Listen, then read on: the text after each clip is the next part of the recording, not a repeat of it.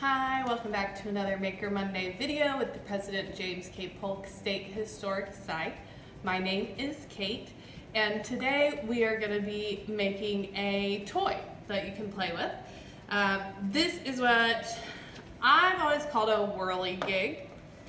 So here's one that I already made, and this is what the one we're going to make is like. It's pretty easy, very simple. You can also make it with some alternate supplies. We'll talk about that, and I'll show you a different variation that we have for sale in our gift shop. All right, let's go ahead and talk about the supplies, and then we'll take a look at exactly what it is we're going to make.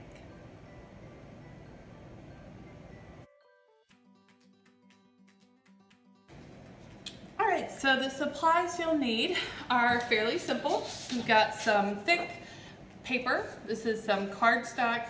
You could also use construction paper, maybe just double up, or use a paper plate, piece of cardboard, anything like that will work.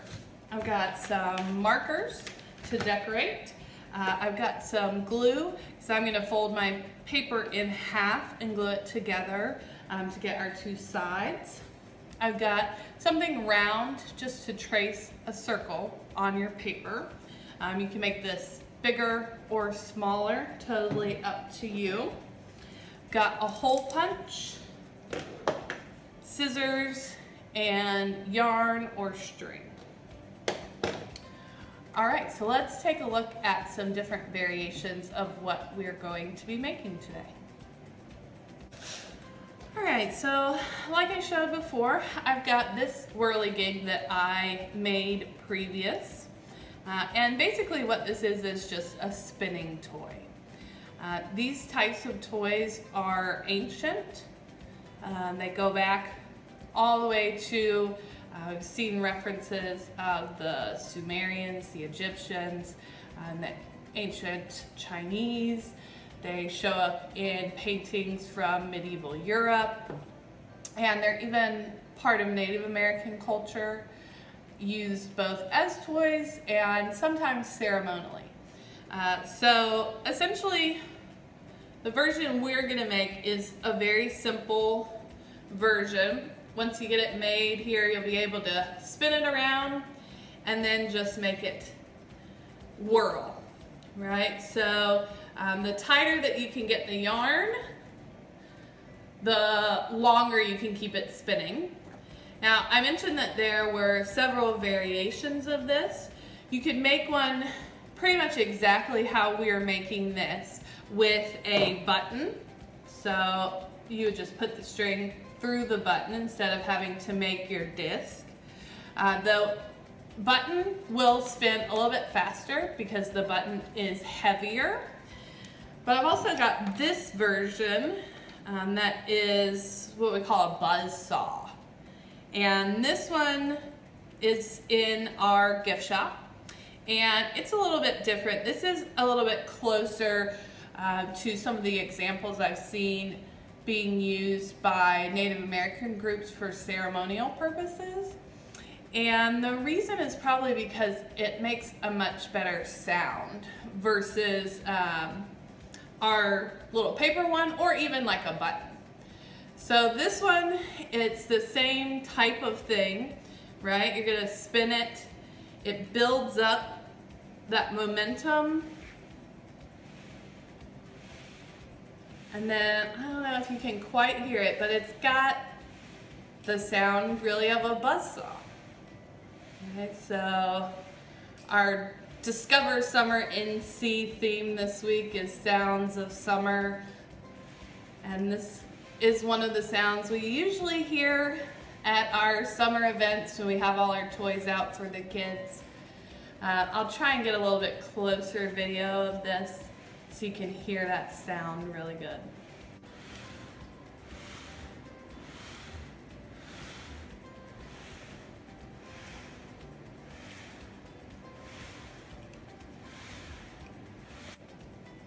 You can see why this might be used ceremonially for things like calling the wind.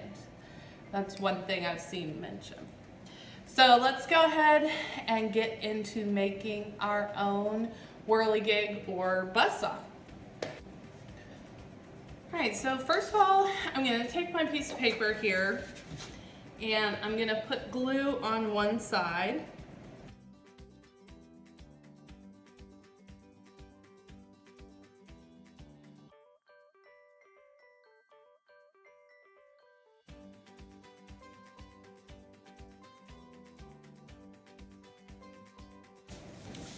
And now I'm going to take whatever I'm using to draw my circle. So in this case I've got a little jam jar.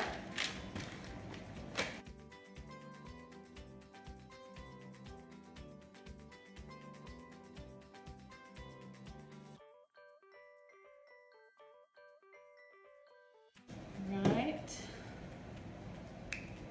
And then you can decorate this however you like.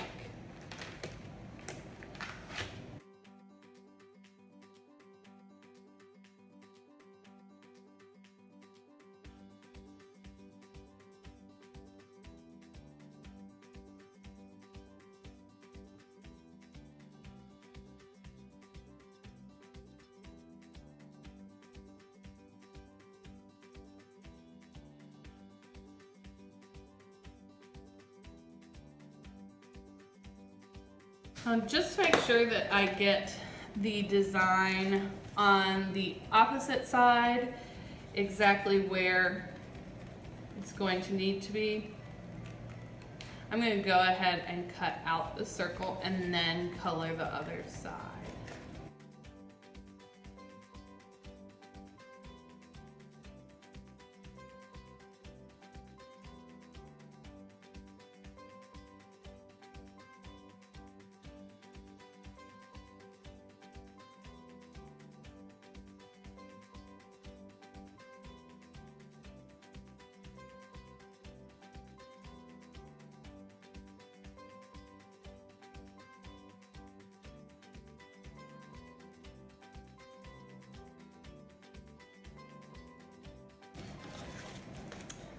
So now that we've got our disc, I happen to have a hole punch, so that's what I'm going to use.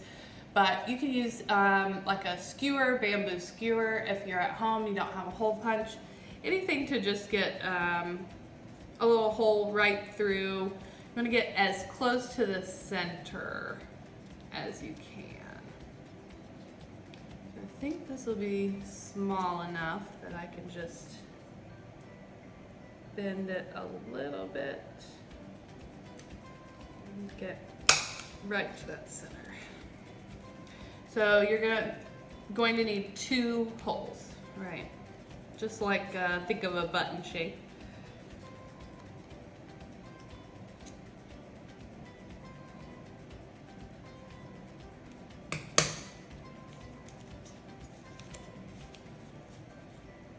Okay, there we go. Then let's take our yarn, use about half of this.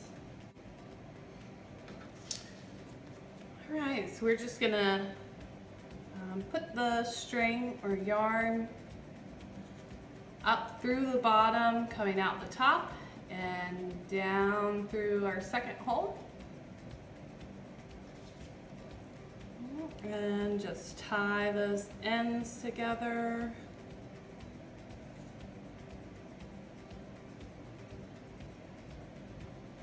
And that will be it. I would recommend experimenting with different types of string. I know, especially with the heavier, like button whirligigs, it seems like a twine or a cotton string works a little bit better. All right, so I just did a double knot there. Make sure it's on there nice and good. All right, so we're just gonna put it on our index fingers, one side on each finger, and twist it around. So kind of flinging it towards yourself, and essentially what we're doing is just adding twist into the yarn. And then you'll pull it apart and push it forward.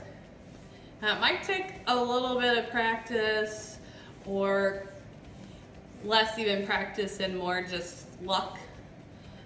With little kids, you might want to tell them to hold it, pinch it with their fingers, because it can get kind of tight up on your finger if you just have it on your index finger.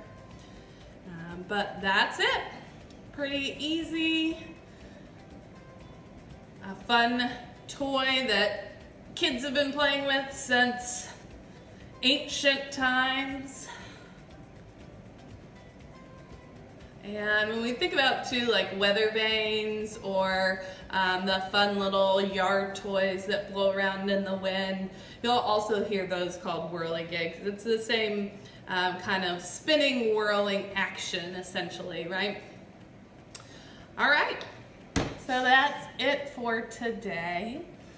If you have any questions or comments, let us know below. You can find us online on Facebook, Instagram, Twitter, and you can get links to all of those on our website at jameskpolk.net.